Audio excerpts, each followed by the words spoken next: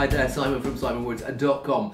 Two Pinot Noirs in front of me, or slightly to the left of me. One from New Zealand, one from California. Let's dig into the New Zealand one first. Saracen Lear Pinot Noir from Marlborough, 2014 vintage, weighing in at 13.5%. Give it a whirl. Oh, it smells lovely and juicy and lithe and like ever so slightly cooked fruit. Cherries, red berries, a lot of strawberry in there. But this perfumed, friendly, ever so slightly jammy character, but on the right side of ever so slightly jamminess. 4 years old now, it's relaxed into its bottle, still got quite bright fruit flavours, but there's still an earthiness going through it, something that keeps it refreshing and, yeah, juicy and lithe and fine-boned. So it's got this quite juicy flesh. But yes, there's this spine that's just keeping it all in the right proportions and making you want to come back and have another slug.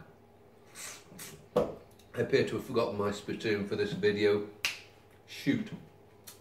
But pretty tasty stuff. And it's just come out of a coolish cellar, and I think over the next couple of hours, I think it's going to get even better.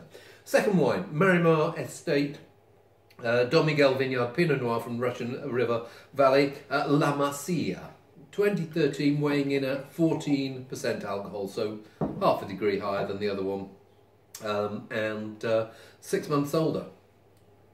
This smells like it's going to be a little more truffly, and it's funny, it feels to have got a little bit more power, and it's only half a degree higher in alcohol, but it feels like it's going to be a rounder, richer style. Maybe not the earthy, fragrant edge of the first one, but yeah, just a little bit more, broader shouldered, and that's got a warmer, a richer, heartier feel about it. Almost, if one's a summer Pinot, well, this is more the winter one. Bolder fruit, darker berries, plums, damsons in there.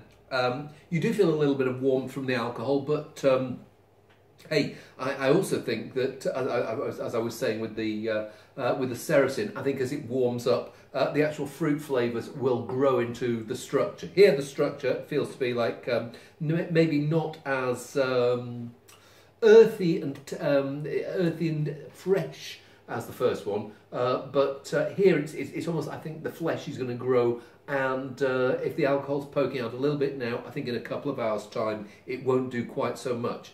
I really like them both, luckily we've got people coming around for dinner, so it's not just going to be me forced to suck my way through 2 bottles of them, as if I would. But yeah, it's a nice couple of wines, and so I'm going to enjoy them. Hope you will too. See you soon.